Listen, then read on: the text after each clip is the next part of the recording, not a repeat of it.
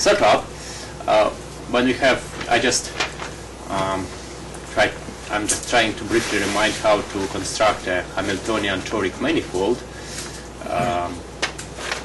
with a Delzant construction. So you start with a Delzant polytope, which is defined in the same way with inequalities, but you can put some additional restrictions on the normal vectors to the facets of that polytope. Namely, the restrictions are that they can be chosen to be integral, and then you can choose them to be primitive, of course, because they are only defined up to scale. And at every vertex you have that non-singularity condition. Then you can write that map. Sorry, here maybe that vector that should be the normal. Normal. Yes. Vector. Sure. Each puzzle. Yes, yes. I'm keeping in mind that presentation for P, which I wrote many times before, but now erased. I mean, P equals and then the inequalities, right? That's P. So it's P. That when I write P, I mean something like I wrote before, like written with inequalities. Now with extra condition that it's a Delzant. So then we look at the subgroup in m-dimensional torus, which is a kernel of that map, determined by the polytope. And because of that condition, that subgroup, in general, the kernel of such a map is a product of a torus and a finite group, but under the Delzant condition, it's a surjective and it's a split surjective, so the kernel is m minus n dimensional torus. And then that of course is a subgroup in n-dimensional torus, and it acts. And look at the standard action of Tm on Cm. That standard action is Hamiltonian, of course, and the subgroup also acts in a Hamiltonian way.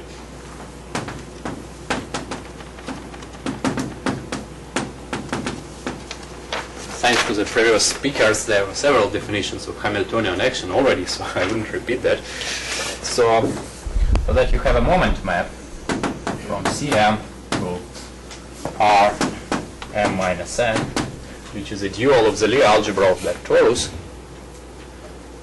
That's a moment map. In fact, that moment map is a very simple one. It's just the composite of the canonical moment map, which I already wrote, the square of modules. Well, you can scale it by 1/2 that to be more compatible with the physics notations, but not necessary. And then the linear map given by AP star. That's your moment map. So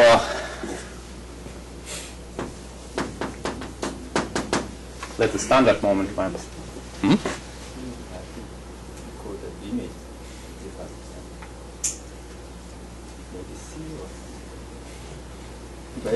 Oh, yeah, sorry, not. Yeah. C. Yeah, I'm sorry. Yeah. And now we look at the regular value of that moment map, okay?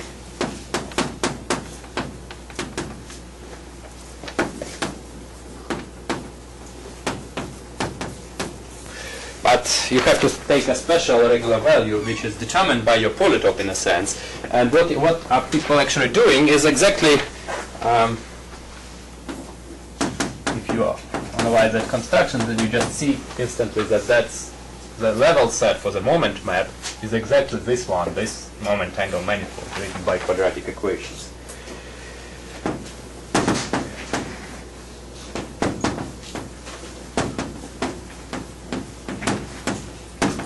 In fact,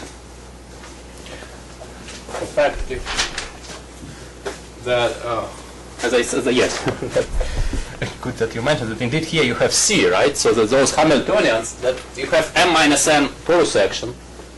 So that means that you have m minus n Hamiltonians. The moment map is given by m minus n Hamiltonians, right? And those Hamiltonians are exactly those left-hand sides of those equations.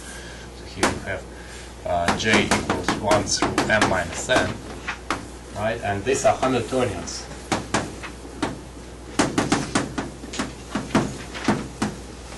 right, for the moment map. Exactly m minus n of them. So that, and this is your A, that the value. This is A, the regular value, special regular value. So in the Delzant construction, you start with a polytope, and from that polytope you get two pieces of data. One is this group. This group is only depends on those normal vectors. It doesn't depend on the number bi through the bm. But the way you choose the regular value depends on those numbers. So in fact, you choose the regular value exactly this way. So in that symplectic setup, when your polytope is Delzant, that's quite a restrictive condition even on the combinatorics of B. Not all simple polytopes can be realized in a Delzant way. So, but if you have a Delzant realization, then you can think of a moment-angle manifold as a level set for this moment, right? And then, of course, people like go further by setting up like by factorizing this level set by the Hamiltonian action of H, and that is a 2n dimensional Hamiltonian Toric manifold.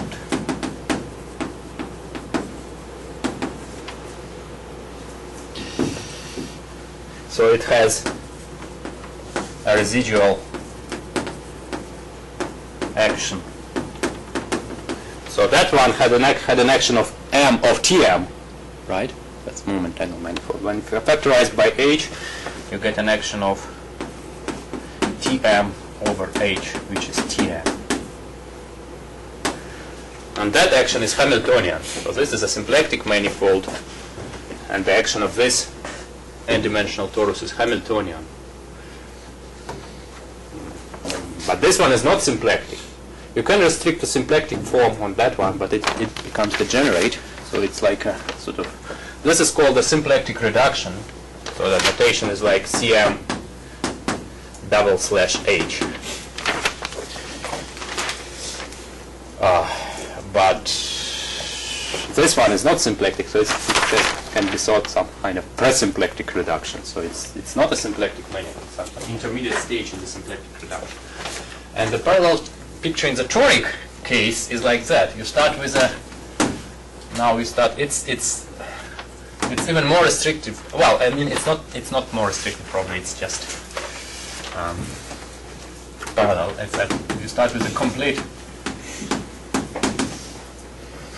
n-dimensional simplicial fan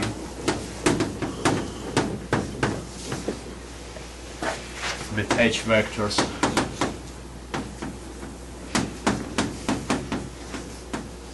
AI.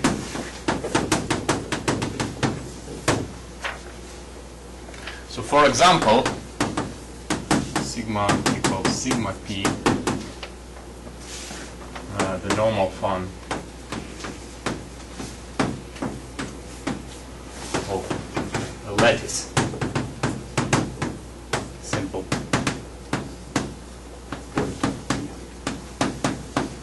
So here you have another condition, so that in general you don't have to start with a polytope, but if you start with a polytope, then you want that polytope to have vertices in the lattice. The vertices of the polytope has to be lattice points.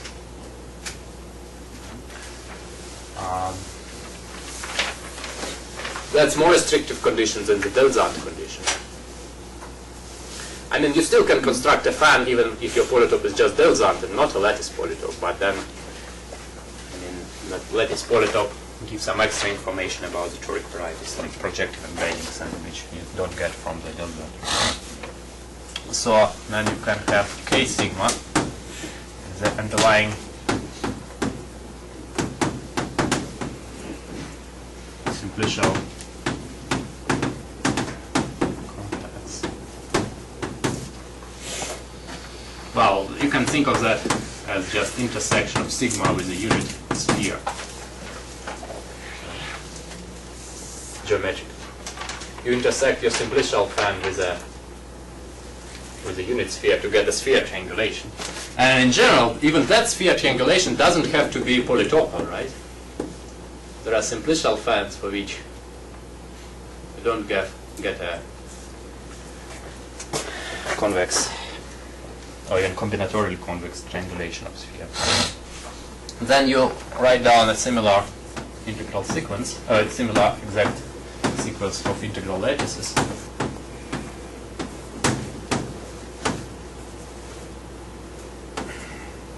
That's a star.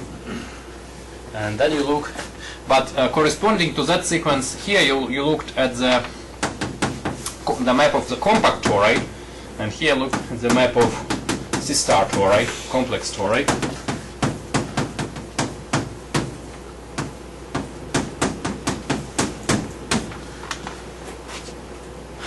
So again, you can think of that AP star, the same one, as a map of complex toric, then take its kernel, and that's m minus n dimensional torus.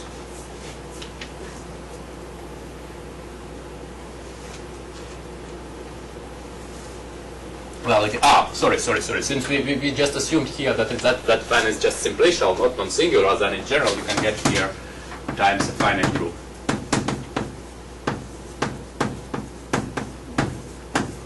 Right.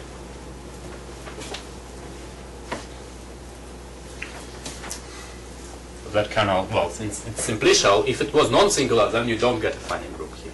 But if it's just simplicial, then you may get some finite group. And then you write m sigma equals. Now, what the battery of Cox construction of toric varieties, which is actually motivated by the corresponding construction of Carvan and Guillaume and Sternberg in symplectic setting, but that's a non-compact construction. Then what they do actually is they look at the U of k, the coordinates of space arrangement complement. They throw away from complex space some coordinate subspaces.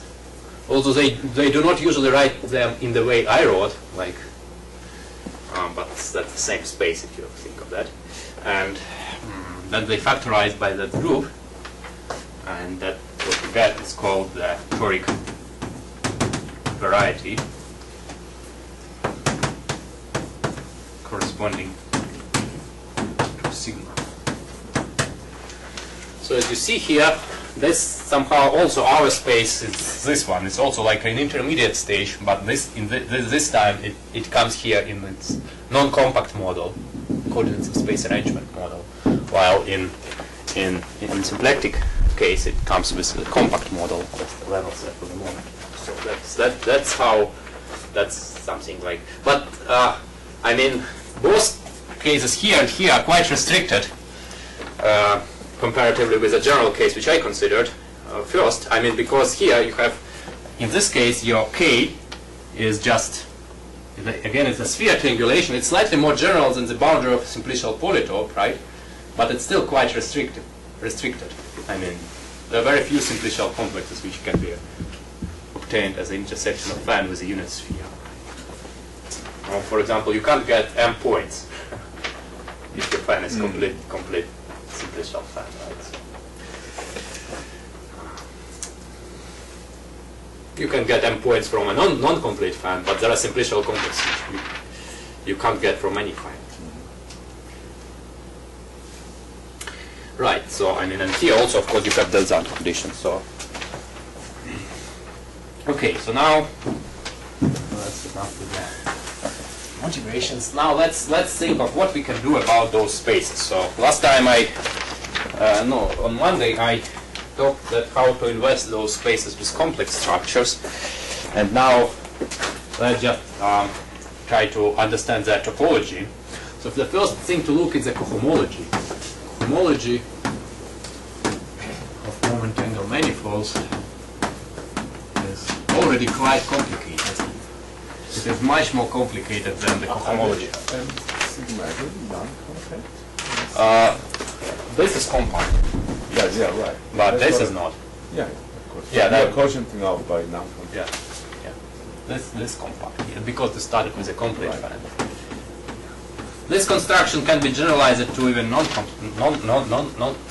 non-complete fence, but you have to put some restrictions on the fence. It has to have a maximal dimension.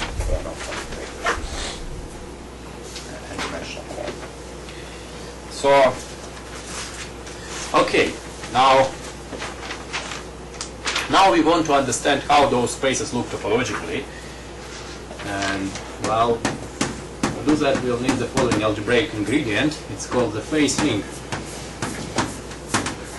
Well, again, it already appeared in talks by Sino, for example. Okay. It's also known as a Stanley-Reisner ring. But I personally don't like very much that name, because Stanley comes before Reisner, for no reason. I mean, actually, yeah. The input was, I think, equivalent, yeah. Probably Stanley was more established mathematician by that time, but it's like Stone-Hatchery theorem. Maybe Stanley is more taller than. Yeah. But I heard that this second person's name is pronunciation is Liesner. Yeah, Reisner. Yeah. In that book of Miller and Sturmfeld, it said that he called himself Reisner, right? I heard Stanley. Stanley said that. Stanley? Called, yeah. This is called Reisner. Not Reisner.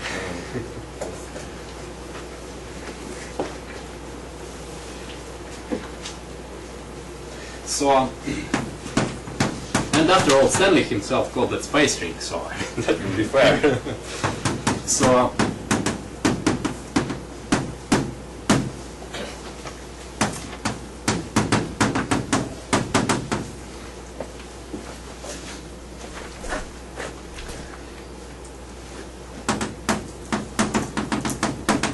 it's defined as a quotient of the polynomial ring by a square-free monomial ideal generated by non-simplices of K. So,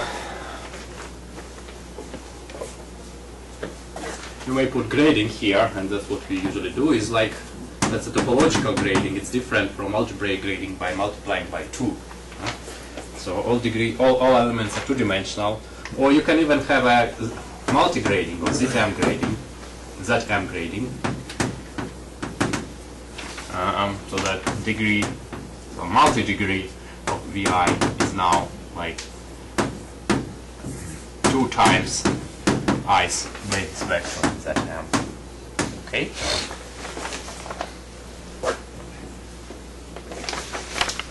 But we usually deal with that grading. You can refine it to a multi-grading. So examples are, again, well, our 2 simple examples just to. When we do calculations, I'll give you more complicated examples, but just to get accommodated with those notions.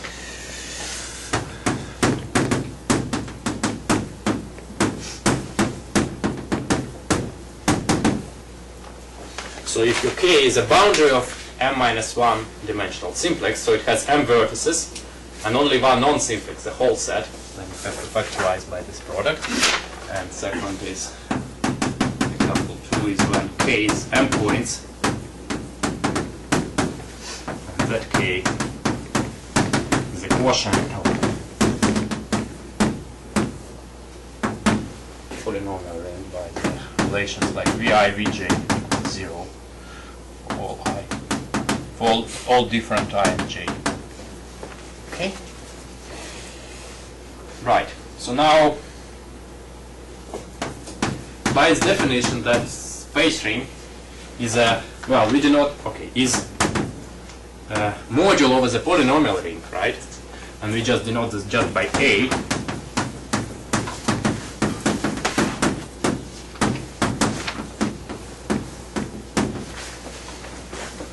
So the projections from the polynomial ring to the phase ring gives you a module structure, and you can write down the resolution, a resolution of this as a module over that one, free resolution.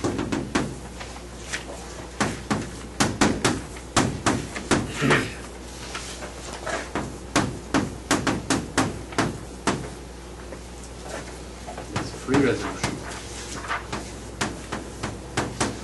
Is it the minimum? Well, not necessarily minimal to establish it, but yeah, you can do minimal. And then you can define the Tor modules.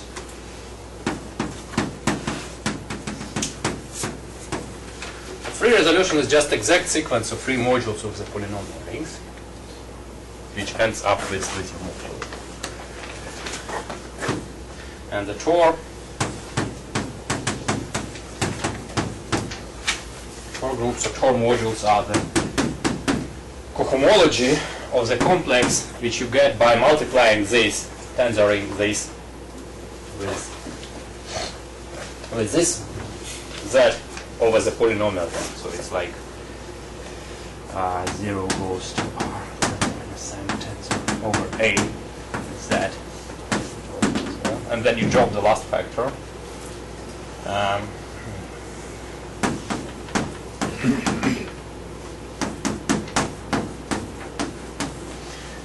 Then after tensoring like that, it ceases, it stops being exact. So you get some cohomology, and that cohomology is of the Tor modules.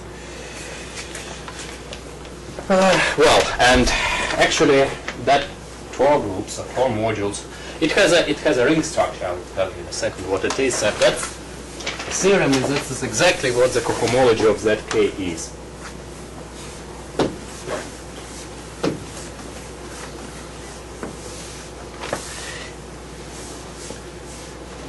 What are the maps of resolution? Well, I don't really want to get into that homology algebra here. I'll give you now another description for that algebra. The maps, you just construct that inductively. You start with R0. You can take R0. So you want to construct this map. So what you do is you look at that the generators of ZK as a module of the polynomial ring. In fact, it has only one generator, 1. So because it's a quotient of the polynomial ring, you can think it as a quotient of the free module with one generator, 1. So R0 is just the polynomial ring as module of itself with 1 0-degree generator. Then you look at the quotient map. So this is actually, you can take this. You don't have, but you can take this as just that 1 times that polynomial ring. Then you look at the kernel of that map. And unlike free abelian groups, the kernel of the submodules in the free modules are no longer free, right? So the kernel of that map, it's some submodule, but it's not necessarily free. You can have it has some generators. Those generators corresponding to the minimal basis in that ideal.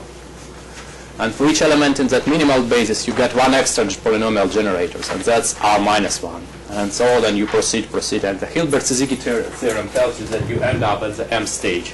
If you started with a polynomial ring, if your modules are over the polynomial ring, then you stop at the M stage. But again, I mean, that piece of homological algebra is not actually necessary here. It gives some kind of sort of coordinate-free description for the cohomology, so like a factorial. But I mean, in order actually to do calculations, you have to write something more explicit. So I'll just tell you that, well, you can write it like that. That gives you like a factorial description. But if you don't like that homological algebra, you can write down some specific resolution and work with that. That's a Koshul resolution. It's not a resolution of ZK as a module of the polynomial ring, but that Tor is somehow symmetric. You can interchange Z and ZK here. It's the same one. So you can write it like that, ZK.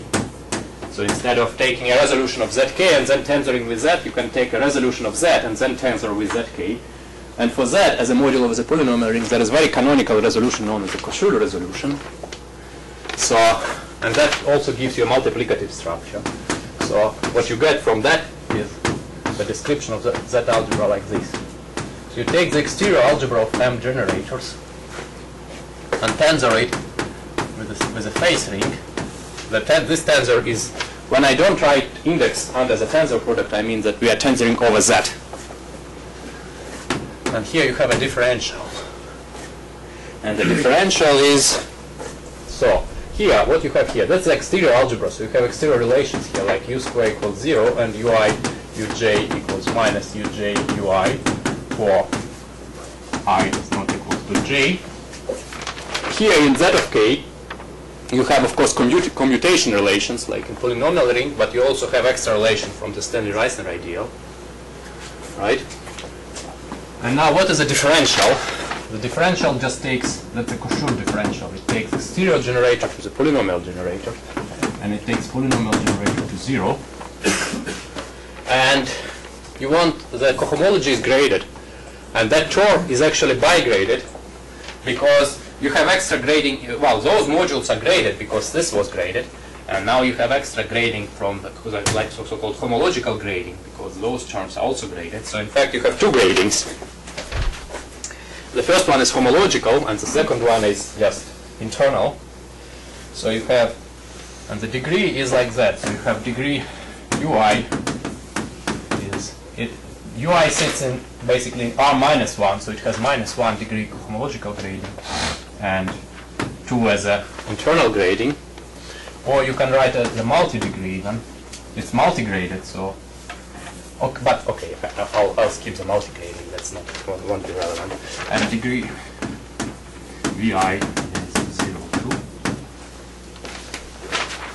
Well, that thing is in fact two graded.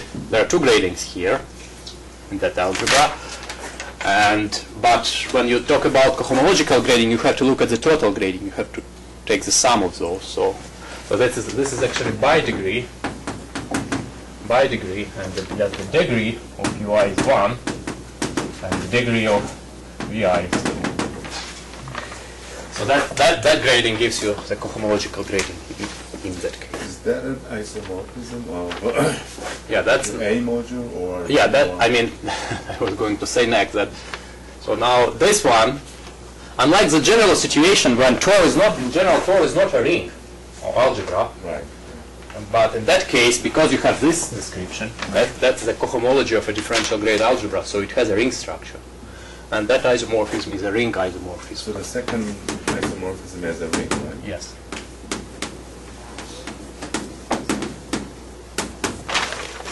Well, okay. Like last time, I prepared a proof. Well, not a proof, it's a kind of long proof. But, yeah, I'll probably have to skip it. That won't be a good talk. It'll be a talk without proofs.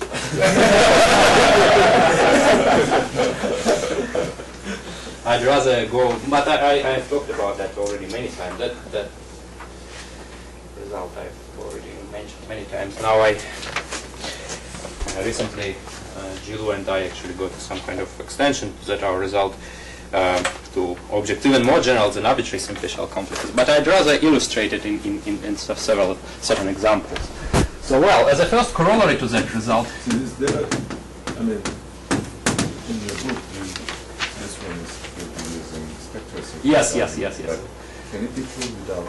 Yes, sure. And that's what I was going to do actually. That paper. But I mean, there is a paper. I mean, like yes. I got a survey paper on that. Yeah, It's that proof of a Z, which I was going to talk is from the paper of Baskakov, Victor Buchstaber, and myself, and I included an extended version with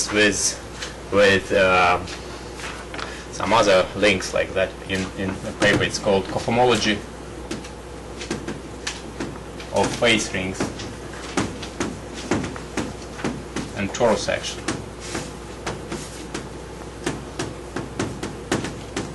It's in archive, I think 2005, but that name is can't find. Okay, so yeah, at the time that our AMS volume appeared, we didn't know that it was even true of a Z. Let's hold the Z coefficients, but at that time we had different proof with spectral sequences, but that actually can be proved more elementary, but still it requires some technique, so I mean. Okay, so corollary is a theorem due to Hofstadter. I mean, algebraic, commutative algebraists were actually looking at Tor groups like that already, long before, like 30 years ago, and even maybe more than that. And the notion of phase ring was known since like probably beginning of 70s, and people tried to analyze that phase ring by homological methods, and so they studied those Tor groups, but by purely algebraic methods.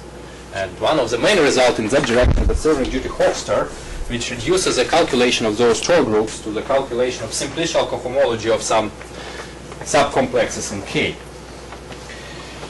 It was also mentioned in the talk of Suyong, but I'll probably repeat that.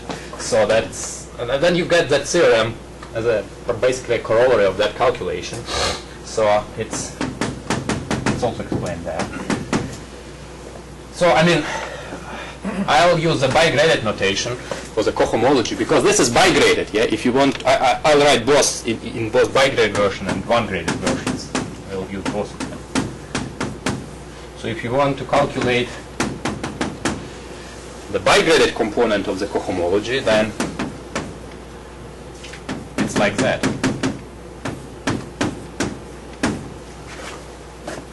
Where this one is a restriction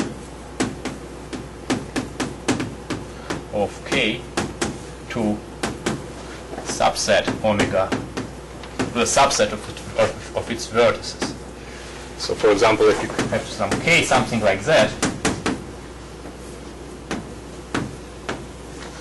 and you say choose a subset of these three vertices, 1, 2, 3, then K restricted to 1, 2, 3 is just this one.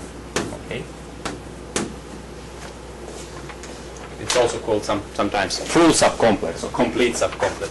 So in order to know the cohomology, the bigraded component of Zk, you have to calculate the simplicial, reduced simplicial cohomology of all full subcomplexes with J vertices. Right? The Hofstadter theorem actually told you about the Tor modules. For that thing, it has like -I to J. That the first grading is always negative because here we numbered them in the negative. Well, algebraists use positive grading, but that in order to be compatible with the topological grade, you have to make this negative, and that's standard in algebraic topology and even in some homological algebra related to algebraic topology. If you look at the papers of people like Cartan Ellenberg, then that grading is also negative there. Okay, so that's one. And now, if you want to calculate the one-graded component, then you have just to sum up that. Well, that if you sum that up, then you have to calculate now the cohomology of all full subcomplexes. So the formula will be like that. Okay. So that's just the sum of those things with -I plus 2j plus k. You have to sum up those things with total degree, so that gives that formula. And also, if we go back to moment angle manifolds corresponding to polytopes, so if k equals kp for a simple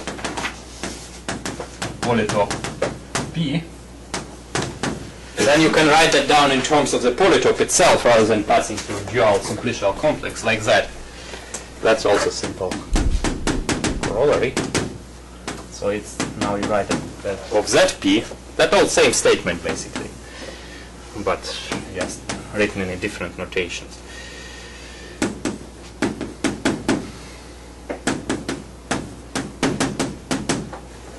The reduced homology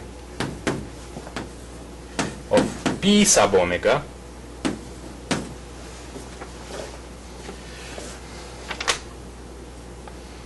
where P sub omega is now, well, it's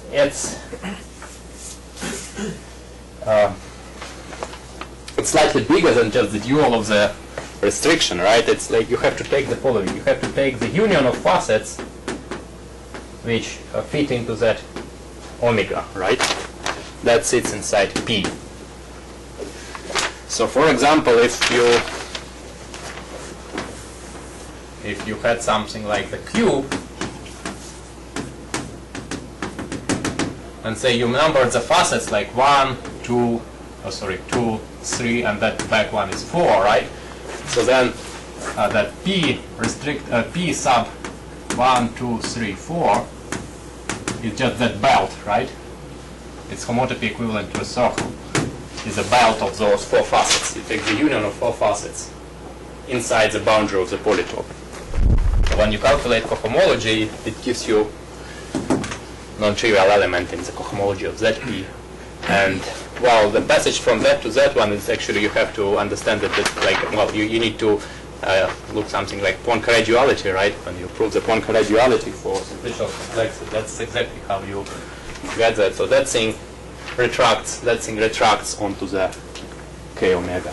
So that's fine. Okay.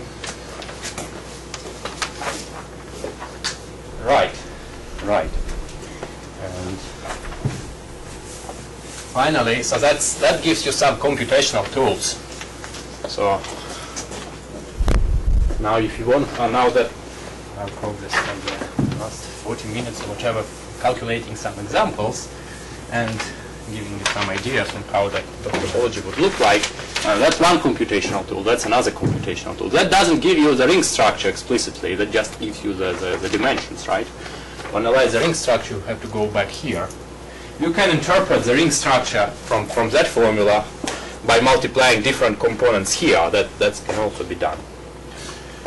Finally, well, there is another theorem which sometimes helps to reduce that calculation. So, So let's say if M is a quasi, I would not say what is that. I mean, again, Soo-Young helped me. So I mean, he told what quasi-toric manifold is. I only mentioned toric manifolds. That's the quasi-toric manifold over P. Then we get a principal Tm minus n vibration.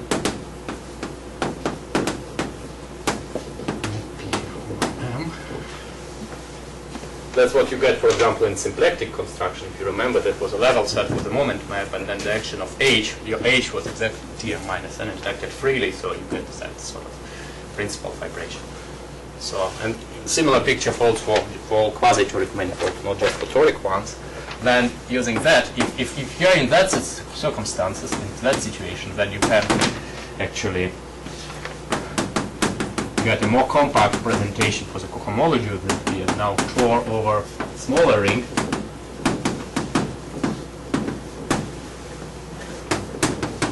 And here, instead of the phase ring, you got the cohomology of M, which is known to be the quotient of the phase ring. That's the quotient of the phase ring by some linear ideal. And here you have smaller ring, and this is finite dimensional or finite rank abelian group. So that presentation is like smaller, or you can write it with Kushur like complex like that. That's better. T1 to Tn minus n. Exterior algebra tensor with H star m and some differential. So basically, that result tells you that the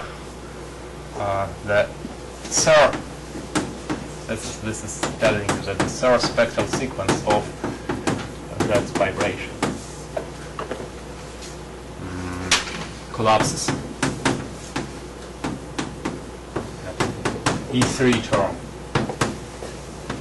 That's the E2 term of the, this is the E2 term of the corresponding spectral sequence. That tells you that it collapses. This E3 term. Okay, now let's do some examples. So, first one, P is a 5-1. That's what I promised you in the first lecture, I think, or maybe the second one. And let's first calculate its cohomology using that results. then we have a 7-dimensional manifold.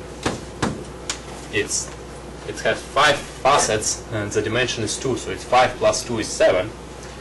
Now, well, from that calculation it's quite easy to see about that always h1 equals h2 of that p equals 0, always. Because the one-dimensional generators here are only those U1 through UM. That's only one-dimensional generators. And the differential sends them to the two-dimensional generators here, so they're all killed when you pass to the cohomology, right? So one-dimensional generator are killed. And also in degree 2, you also have something like UI times UJ, but those are not cocycles. The differential of that is not 0. So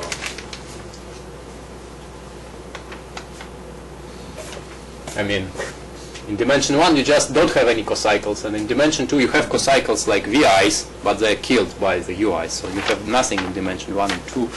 The first and 2-dimensional cohomology. That's always true for arbitrary K. Okay. And moreover, actually, that K is too connected.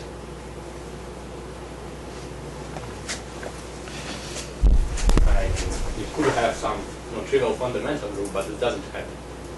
It's always too connected. Unless P had those superfluous like redundant inequalities, then you have torus factors, which makes it not simply connected. Okay, so we have to. What is H3? H3. Well, it's always equal to H minus 1,4. There are no other bigraded components, and it's 5-dimensional. So it's generated by the following cocycles, like UI times VI plus 2. So here, well, the elements here in that ring will be denoted like this thing is like a abelian group. That one is an abelian group generated by monomials like that, like U some omega times some W to some I, but I is a multi-index, right? So this omega is just a subset in M, because you cannot have powers of U, they cancel, right? The exterior generators. But V can have powers, so it's just some monomial. It's monomial in U without squares times monomial is V with possibly some powers, right? So that's how you can write the basis in that group. Can't you have H minus 2 and 5? Because you have 5 points. Oh no, that second one is always even. Oh, right. I'm sorry. Yeah, that's yes. always like two judges. Yeah, right. Yeah, yeah, and that's sits inside. Well, that's in the cohomology of that algebra.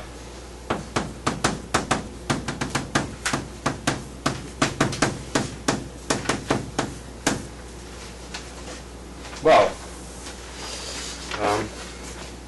this is a cocycle. So I mean, yeah, okay. If you write down the phase ring of the pentagon, so it's just the quotient of the polynomial ring V1 through V5, modulo generators like Vi plus 2 equals 0, right? And well, that sum is modulo 5.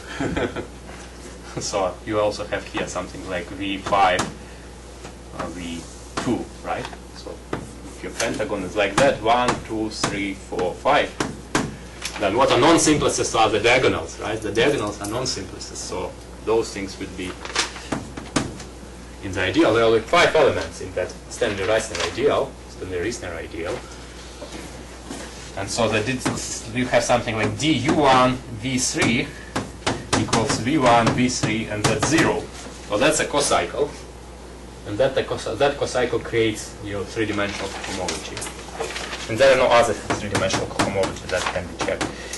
And the H4 is like A minus 2, 6 of that P. That's also Z5.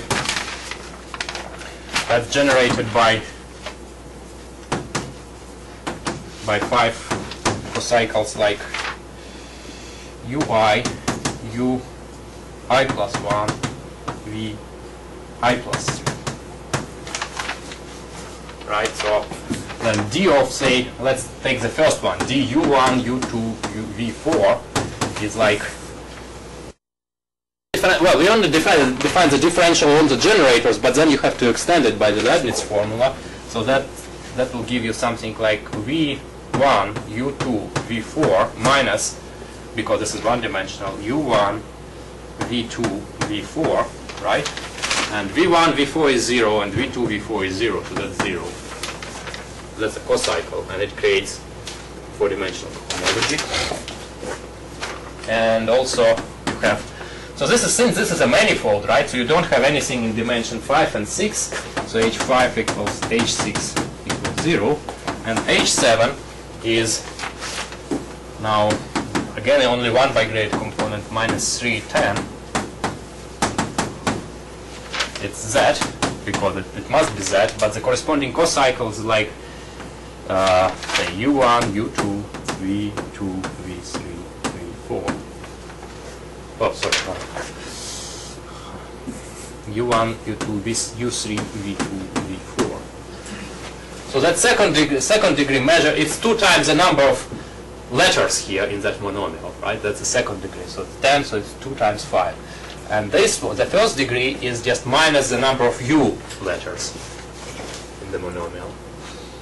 Okay? And again, you check that this is a cos. So it's 4 and 5 here. Okay? Then again, you check that this is a cocycle, and that represents the fundamental class. And also you can see what is the multiplication here. Let's continue here. Maybe I'm a little bit confused. Why don't you have some other vectors which is... Some other cocycle, some other cohomology. No, I mean, in this here, second degree is even lower, I mean even larger. For example, in H3, minus... Well, in H3, you can't get anything else. Minus 3 and in H6, minus 3 and... Well, that's... We have some general... I think Suyong mentioned that, like we have some general restriction of those Betty numbers, which says that many of them vanish. So in particular, something like minus k, 2k is always 0. Okay. So in particular, minus 1, 2, minus 2, 4, and so on, they vanish. Yeah. So I mean, that follows from the proof actually, which I skip. Yeah. I mean, I only give you some ideas, but if you work with those algebras, you can get that feeling like what kind of generators can. Yeah, of course. I mean, so we have actually that and also you can analyze the ring structure, right? For example, if you take the product of say u1 v4 times u2 u3 v5, the product of those two is this one, right? And you can always find one here, so that its product with one of these is this one, right? There are no other non-trivial multiplications. So that means that cohomologically it looks like if it was the following manifold. The connected sum. So you have S3 and S4, and you connect sums as 5 times. So that's connected sum. So 5.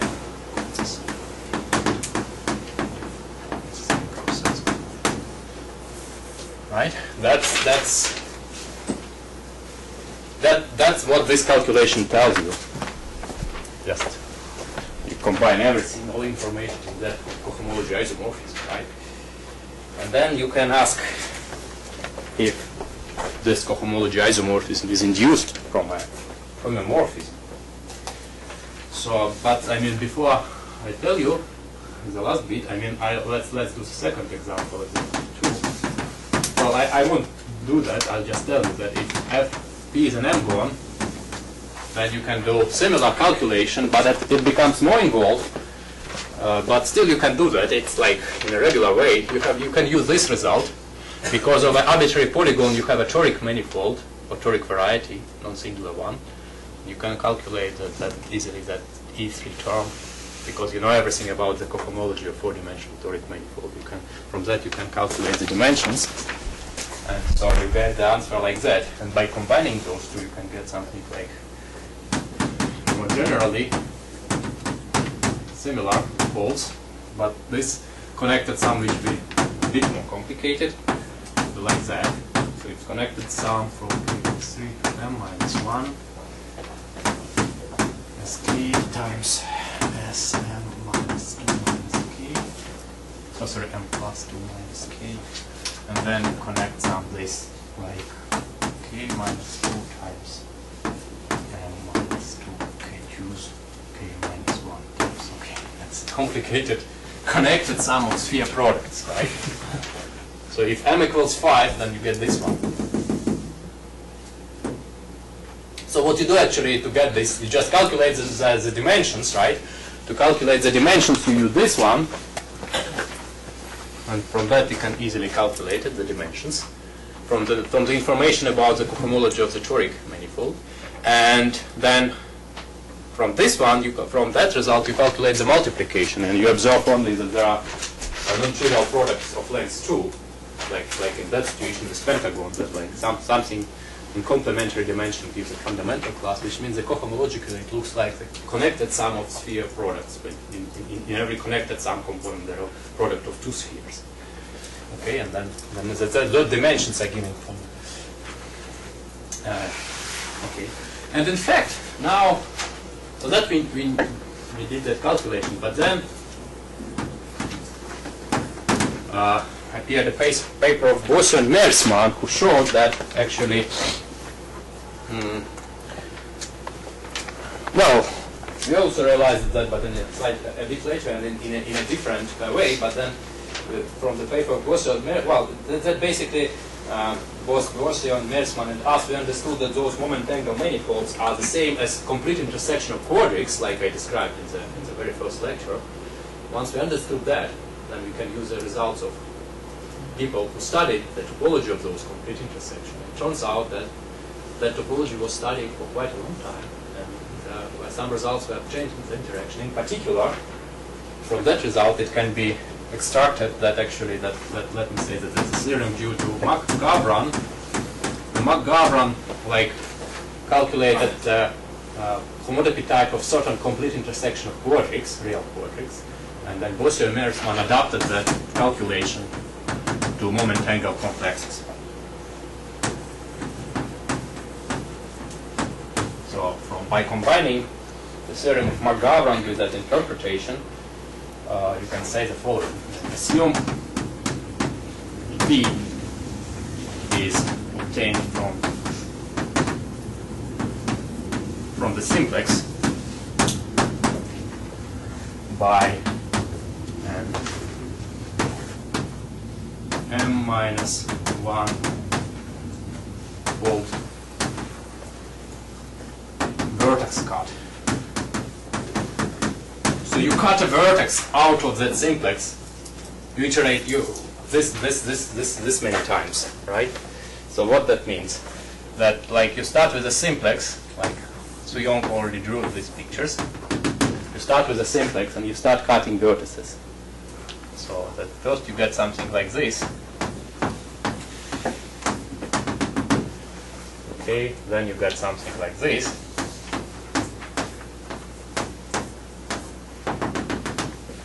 And then you can get something like this.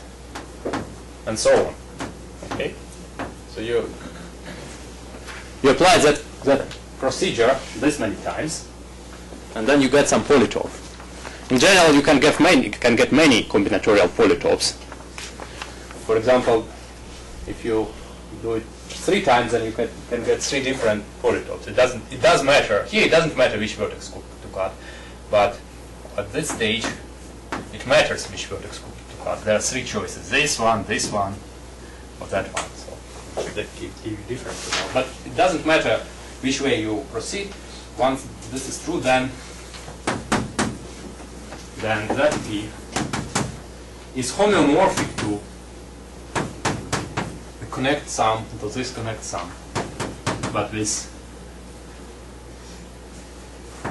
Now the m is also appears here, so it's m minus n plus 1 sk times sm plus n minus k, connect some k minus 2 m minus n minus 1. Okay, so you can get every polygon, right, by cutting a vertex from a triangle, cutting vertices from a triangle. So that's why this in particular specializes to this one. So when n equals 2, if you put n equals 2 here, then you get this one. And if you put m equals 5, then you get this one. So that theorem tells you that actually you can remove cohomology in both those calculations. So in fact, that homeomorphism is induced from, that cohomology calculation is induced from a homeomorphism. But that's not at all trivial. I mean, it requires some surgery techniques and also. So in fact, now that I can fulfill my promise that I can tell you that the moment angle manifold corresponding to a pentagon, if you remember that when we worked with complex manifold, it also corresponding on the dual language of when we apply the Gale transform, it corresponded to that configuration of 5 points in a one-dimensional complex space with the origin inside. The corresponding those corresponding when the origin was here and here were quite simple. There was like, remember, there was 3 different possibilities, like, and there was like S5 cross S1 cross S1, then S3 cross S3 cross S1, and the latest one, which I didn't tell you, is this one. You see, it's already quite complicated. Actually, but when you look at it in this way, then once this origin somehow crosses this segment, right, then the corresponding manifold experience some sort of surgery. So this you can hear explicitly. That's a surgery which makes S3 cross S3 from S5 cross S1. That's an easy surgery, right? But that the one which comes from this one to this one is quite a complicated sort of equivalent surgery. So that's what's going on here.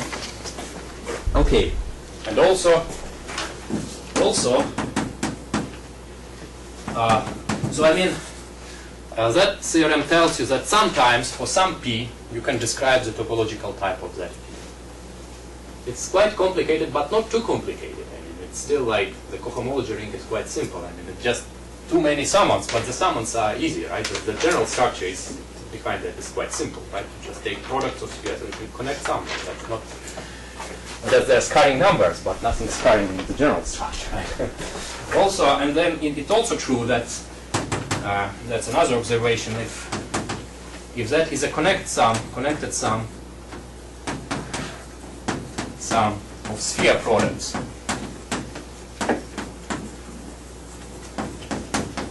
and not necessarily of this type. I mean, there are other polytopes for which that P is a connected sum of sphere products, right? Not necessarily the vertex cuts. And P prime is a vertex cut of P, right? This vertex cut. This VC is vertex cut. I don't want to write the document. Okay, so then that P is also a connected sum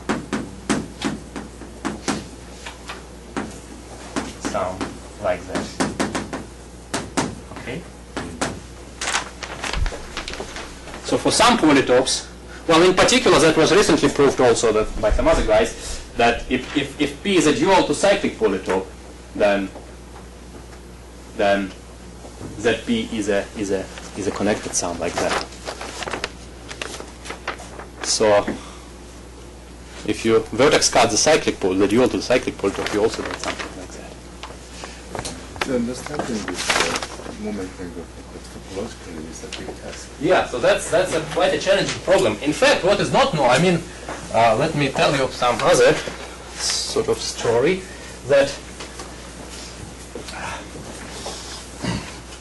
maybe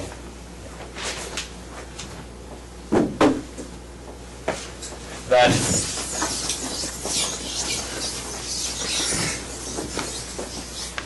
I mean, in general, so that P is not a connected sum of S, what we wrote as K times S plus for arbitrary p.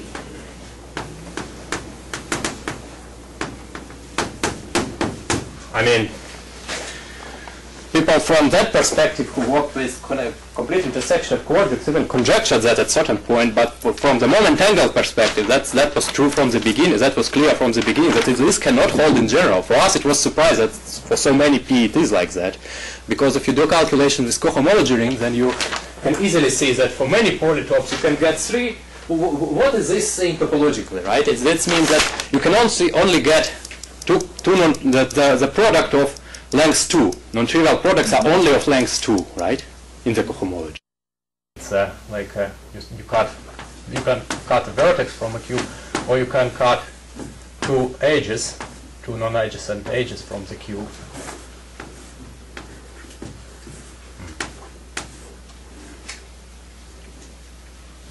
How to call it? Edge color. Two edge color. Okay, two. Okay. Yeah, okay.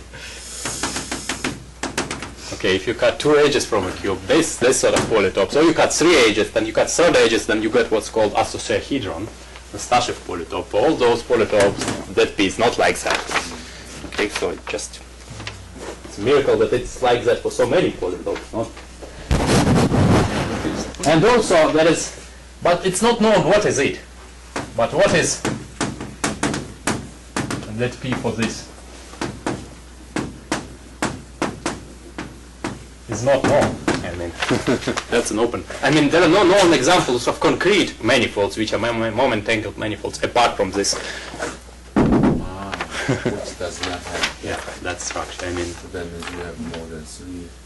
no. I mean, well, you can have a product of odd-dimensional spheres, arbitrary product of odd-dimensional spheres from the product of simplices, right? But you can't get anything apart from product of odd-dimensional spheres and connected sum of sphere products. I mean, explicitly. I mean, there are some manifolds like this one which you don't know what they are. You know that they are not like that, but you don't know what they are. So if someone tells me that manifold, which is not like that, is a moment angle manifold, that would be nice.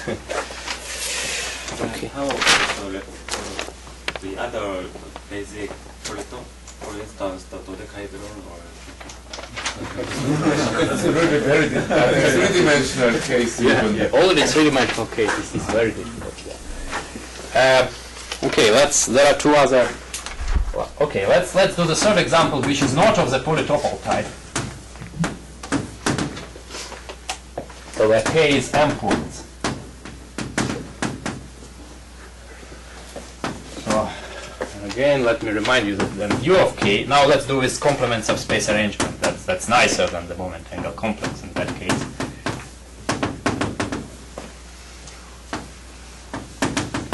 So you throw away all codimension planes. Then the corresponding face ring is also like that. It's like you take the quotient of the polynomial ring modulo vi vj equals 0 for I is not equal to j. And well, in that algebra, which you use as a, which you do in that algebra,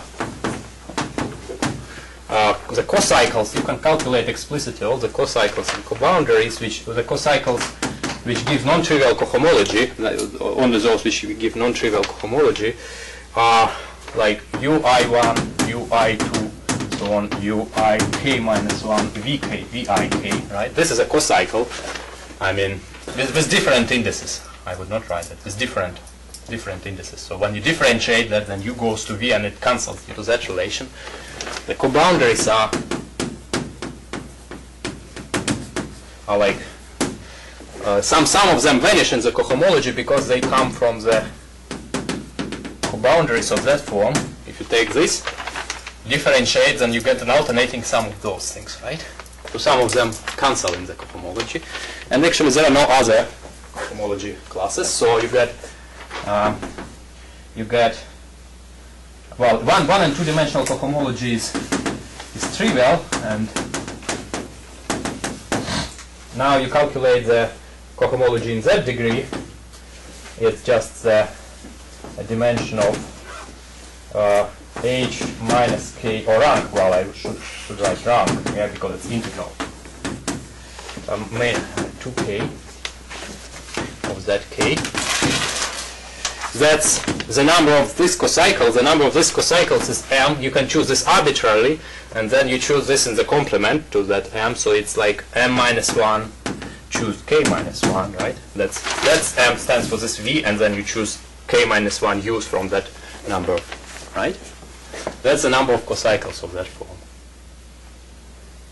Okay, m times the binomial coefficient, and the number of this one is just m choose k. So that's the dimension of the cohomology is k minus 1 m choose k. Okay, for 2 less than equal to k less than equal to m, right? In one, if k equals 0 or 1, it's 0. Right, and then the multiplication is trivial in this case.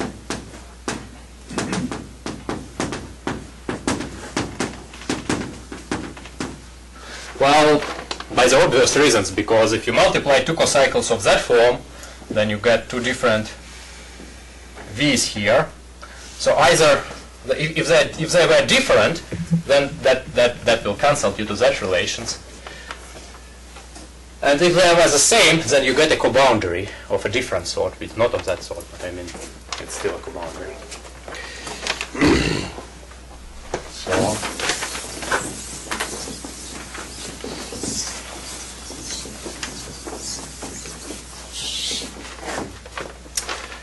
So again, we get therefore that calculation tells us that we have the following homology ring isomorphism u of k for that particular k m points, right? This one, that's continuation of the example, is isomorphic to the. So the multiplication in trivial, then it means that cohomologically like the wedge of spheres, the bouquet of spheres.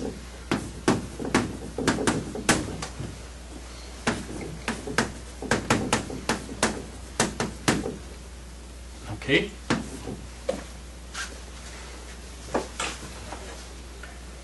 Right. What does the notation? Oh, the same. So it's similar sort of notation, like wedge and wedge. So the wedge of many spheres. Yeah, same dice wedge. So this, yes, this is like wedge of that many, this k plus 1 spheres, and then you have spheres of different dimensions, right? And there is a theorem of Beach. Very old, also quite recent. Well, maybe 2006, not very recent already.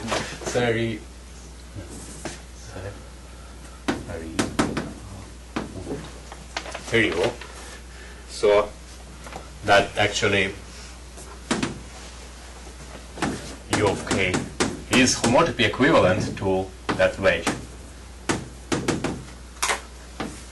That isomorphism is induced by homotopy equivalence, not homeomorphism, but just homotopy equivalence. So, for example, again, as I promised you, if k is 3 points, then u of k is just C3 without Z1 equals Z2 equals 0, Z1, Z2 equals Z3 equals 0, Z1 equals Z3 equals 0. I have to throw away 3 coordinate lines, co-dimension 2 plane-tree lines from 3-dimensional space.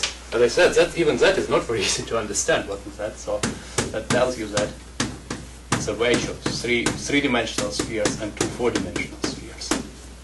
Okay. You plug m equals 5 here. M equals 3, sorry, here. And this one. Well, okay, 3-dimensional sphere are easy to see. They're just unit spheres in normal direction to those lines. But the 4-dimensional spheres are less easy to see. But still, that one we knew before. That can be done by the suspension argument, some homotopy topology exercise. But starting from 4 points, that wasn't clear to us. So that's, and also same holds if k is a so-called, if k is just a skeleton. I skeleton of simplex. So if k is an I skeleton of a simplex, then you also get a wedge of spheres of different dimensions. That's also the theorem. And finally, if K is a shellable complex, I would not tell you what shellable is, that's just some combinatorial definition, then that K is a wedge of spheres.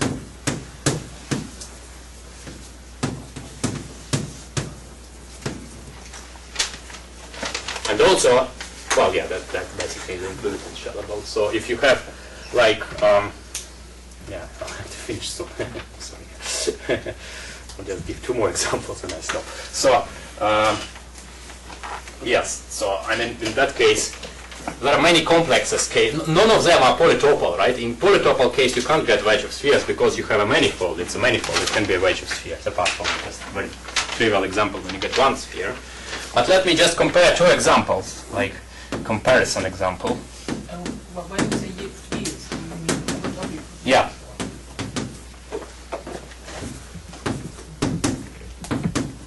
Homotopy equivalent to a wedge of spheres, yes.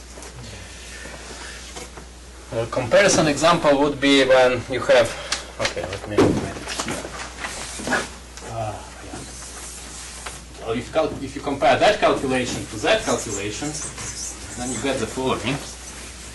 You see that the numbers here are similar. I've erased that, but it's k minus 2 minus the binomial coefficient. And here you have also, well, with the shift, right?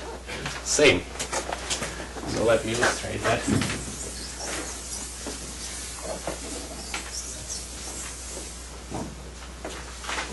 So if k equals the 4 points, then that k is homotopy equivalent to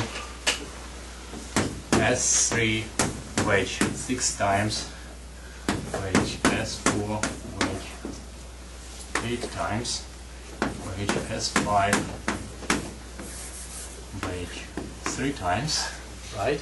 And if Kp, say, is the boundary of the hexagon,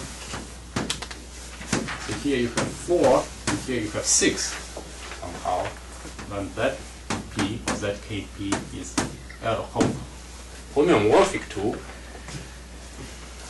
oh sorry, no, I don't want to take this one. That's also okay, but I mean I'd rather take the, that was like a 3-fold vertex cut of a triangle, right, the hexagon, but I'd rather take 3-fold vertex cut of the 3-dimensional syntax.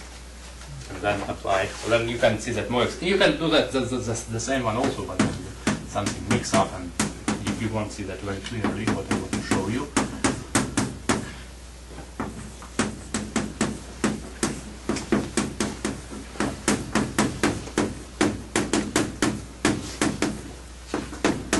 Okay.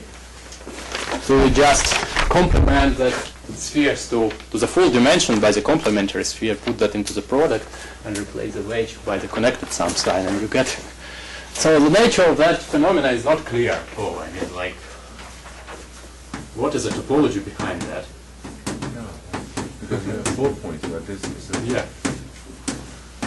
This delta 3 or delta 2? What is cut of delta 2 or delta 3? Yeah, well, delta 3. If you do delta 2, well, what's wrong with delta 2? Why I didn't write it? Because here you have, now for delta 2 you have something like S3 cross S5, then S4 cross S4, and then S5 cross S3. So that two you can combine here, and then it mixes. Ah, So, But in that case, they somehow split. okay, so that's a question which I'd like to answer.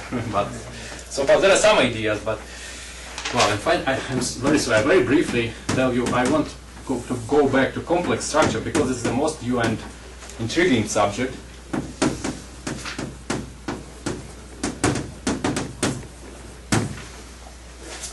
I'll just tell you that how to calculate in a similar way. You can calculate the Hodge numbers for those manifolds with complex structure.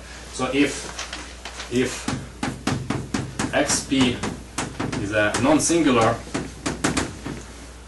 toric variety, projective toric variety corresponding to P, right? If you're in that situation, like Bizan, so that you get and also you assume that m plus n is even, then you get a fibration that P with That's a holomorphic vibration. You can make it holomorphic using the complex structure and holomorphic vibration. This fiber, this fiber T2 to the S, right? That's a complex torus, but compact complex torus, not algebraic one, right? The abelian torus. Huh? So, and then there is a theorem. I would say it's theorem, but it's still work in progress of one of my students.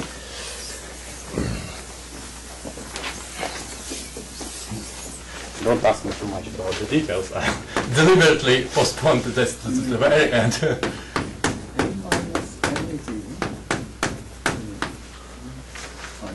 The dimension of ZP I would like it to be even, so it's a complex manifold. The fiber, the dimension of the fiber. Ah, yes, it doesn't, well, I mean, yeah, if you want to keep S, I'd better write that, yeah. Yes. So then you can calculate the Hodge cohomology.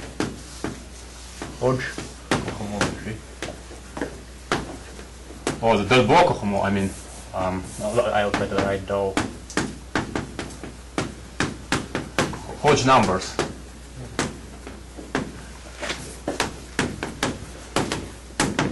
So that Delbour cohomology is, now you look at this differential. It's a complex manifold. You write down the Delbour complex. It has two gradings. Can be calculated like that. So now you still have two gradings, but they are different gradings from those we had before, right? They are Hodge. Now they are Hodge by gradings in the Delbour cohomology. So it's like that. Similar to that description which I had with Toric varieties about the degeneration of E3 term. So now you have like that. You have an exterior algebra on 2S generators, on that many generators, like in the topological case. But now this generator split between holomorphic and anti-holomorphic. And now you tensor with the cohomology of your toric manifold, and you have a differential. So, well, now these psi i's are holomorphic differentials, so they are the corresponding classes I in H. Well, let me say they're just differential forms of type 1, 0 of the torus. Okay? And eta I are the anti-holomorphic differentials of the torus. And the cohomology of XP, the Delbour cohomology of XP is just the sum of H, say QQ. It's those Hodge numbers vanish if the holomorphic and anti-holomorphic degree are not equal, right? Because of the Hard-Dashed theorem, for example.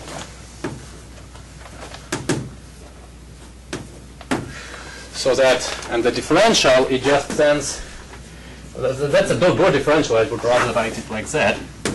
So that it, sorry? It's not complex torus. It's a complex torus.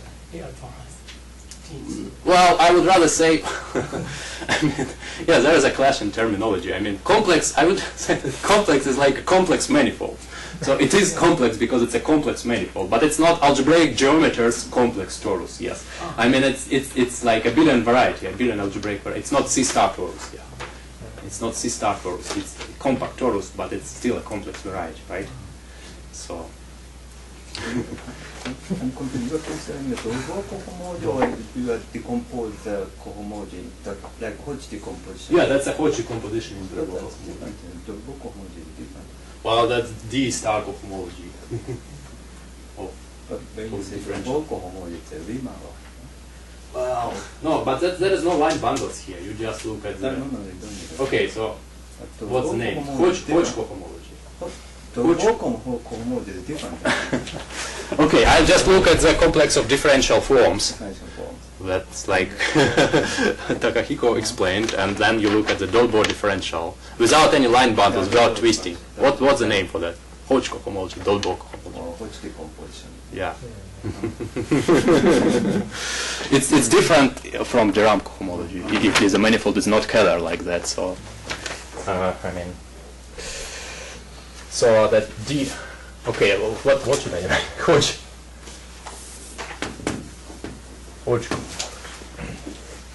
So D of psi I. So that thing is antiholomorphic differential. So it maps psi I to some Wi for some Wi in H11 of X in the lowest degree cohomology. So for I equals 1 through S. So you have to, well, that depends. The choice of those Wi's depends on the complex structure of that P. And you just choose half of the bases in the 2-degree cohomology of the toric variety, and they're killed by those holomorphic. And of course, that one, so that one it ends up in 0 too, so that's the 0. And also D star of H star of XP. That part is also 0. So again, that's like a, the proof is like a collapse of the Borel spectral sequence for the for this cohomology in E3 tone. And the corollary you get that particularly see easily that the Hodge numbers H10 Hodge number of that P is 0, while H01 Hodge number is S. They're different. That's because that P is not Keller. So that observation. Well, that was not an observation actually. That's a theorem due to Mersmann. He calculated that lower degree. Yeah, I'll stop. Sorry. That's too much. Yeah. Because the bus is there. Yeah. I'm sorry. Maybe questions later. Maybe Yeah. we can have some time later.